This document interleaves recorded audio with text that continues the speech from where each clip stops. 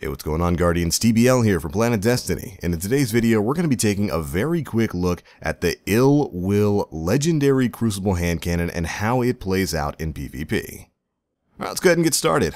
So the Ill Will is a high impact handcannon that you can get as a post-game reward from the Crucible or as a bounty/faction package drop from Lord Shaxx.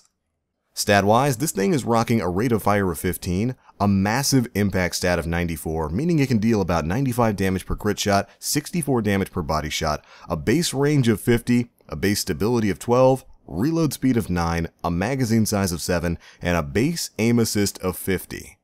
Now, this is a really interesting weapon. Its naturally massive range and impact give it a potential optimal time to kill of about 0.5 seconds against low armor opponents in the Crucible, able to basically take them down in 2 crit shots. And if you get the right type of roll, you can actually extend that 2-tap potential to higher armor guardians as well, although we'll be talking about that a little bit later.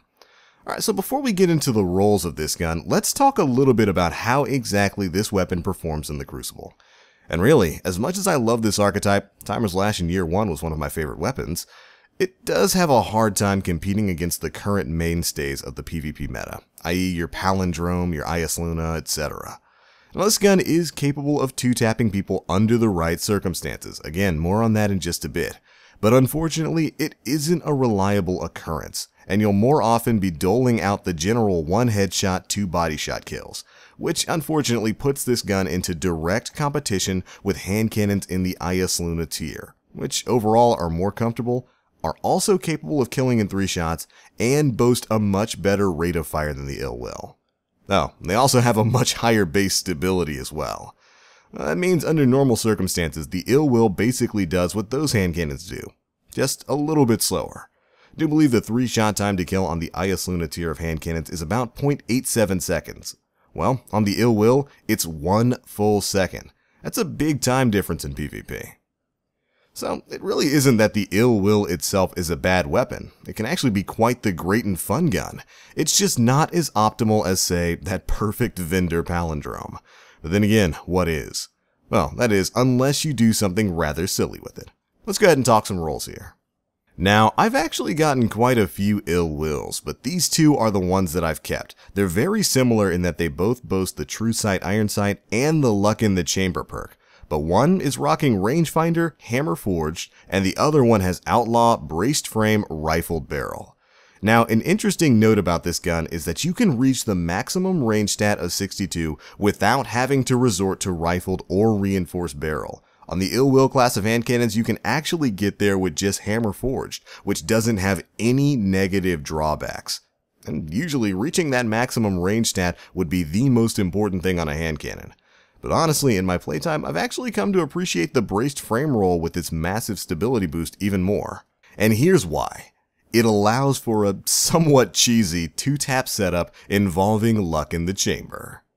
Now, certainly you can use this hand cannon like a normal hand cannon, again, trying to hit that maximum range stat of 62 so that you're least affected by bloom and that it gives you the most consistent gameplay experience. But with this gun's naturally high range, I decided to try it out with more stability rather than more range.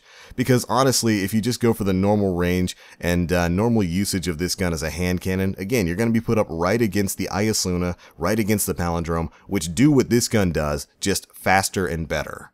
So let's talk a little bit about the stability roll. Braced Frame lowers this gun's magazine size to 5, making a Luck in the Chamber proc quick and reliable. And with the bonus stability, you should have an easier time lining up concurrent headshots. Mix that in with Outlaw and you've got a somewhat reliable, fast reloading 2-tap machine at mid-ranges that can lead to some surprising kills should your aim be true. Now, this by no means is a game breaker. If you aren't hitting precision shots, the abysmal reload speed and small magazine on this thing will definitely be your doom. But if you're fighting at the right ranges, aren't being affected by bloom, and your aim is good, you should be seeing quite a few 2-taps with this thing. And once you get that 2-tap op, just pop that Outlaw, get your reload, and you're ready to rock and roll again. It leads to some pretty funny encounters. But at close range, you can pair this thing up with a nice shotgun or a sidearm like the Zeal Vector to cover those CQC encounters. Ultimately, the Ill Will is a very fun weapon, and while it may not be the top of the meta, there are a few rolls like this that can make the gun worthwhile. I've had a lot of fun with it, and I hope you guys do too. But alright, that's it for our quick PvP look at the Ill Will Crucible Handcannon. Do you guys have one of these things? Do you have an even better roll? Be sure to let us know down in the comment section below. But alright, it's going to be it for this one, guys. Thanks so much for watching. And as always, I am the Black Link. You Guardians, stay frosty.